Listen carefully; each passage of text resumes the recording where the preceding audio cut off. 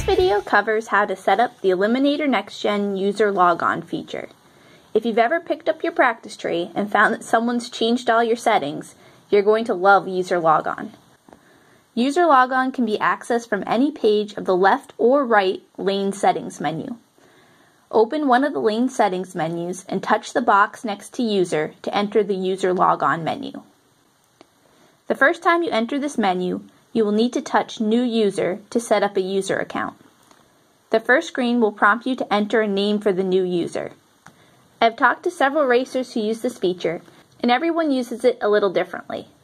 Some people save race car setups and may have a user account named Corvette or Dragster.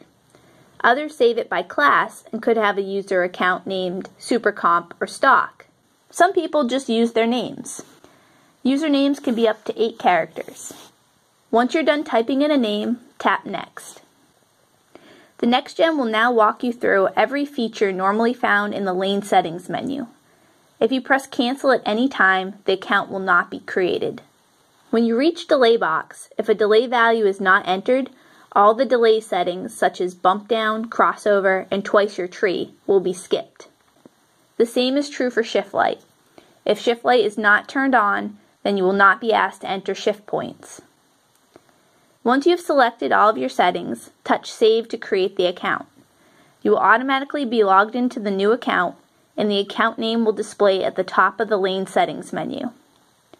While you are logged into an account, all of the account settings will be displayed in place of the lane settings.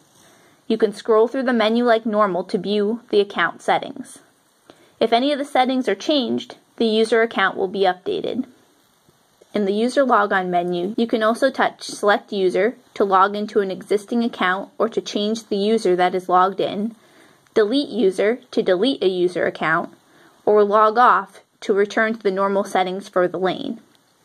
If you delete the active account, the account that you're logged into, the Next Gen will also log you out of the account. Edit Name is only available when you are logged into an account.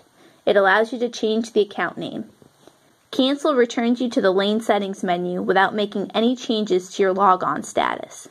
When you close the lane settings menu, the username of the account that is logged on will display on the practice screen in place of Stage Up. The Next Gen will not allow you to log into the same account in both lanes. If you're using single user mode, it will allow you to switch your account settings to the active lane. Just tap the stage button in the lane that you want to be active and your account will automatically move. Thanks for watching this short overview of User Logon. If you have any questions, find us on Facebook, send us an email, or give us a call.